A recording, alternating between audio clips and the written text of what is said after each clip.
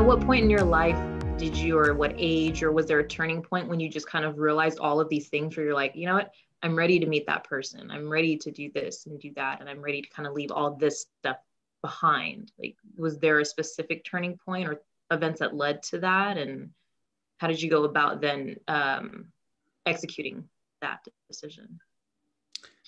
I became ready when I was in my late 20s, and now I'm in my late 30s.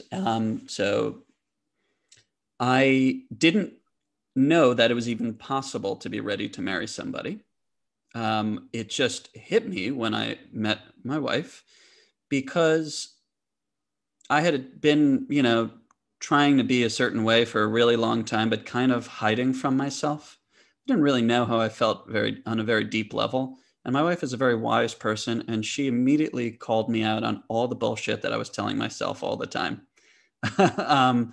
And I was like, God, is that an attractive trait?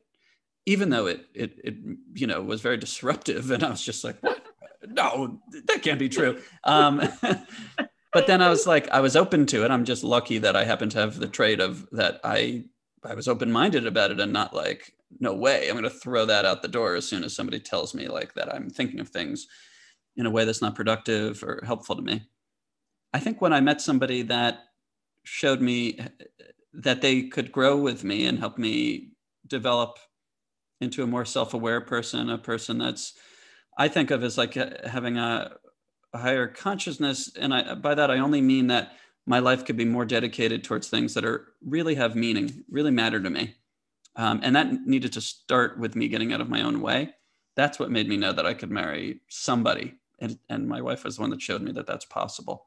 And then it opened the door to all these other things. It's like, oh, well, we just spent years and years like talking and figuring out who we are together. And then it was like, then we both wanted to have a child, and that certainly keeps you busy. And I have a lot of ideas of how I want my life to develop, and she's my partner in that. So I'm just lucky that I met the right person, because I never had any interest in getting married I thought I wanted to get married and have a kid, but I was like, how will I find somebody? I don't get it. What the heck does that partner look like?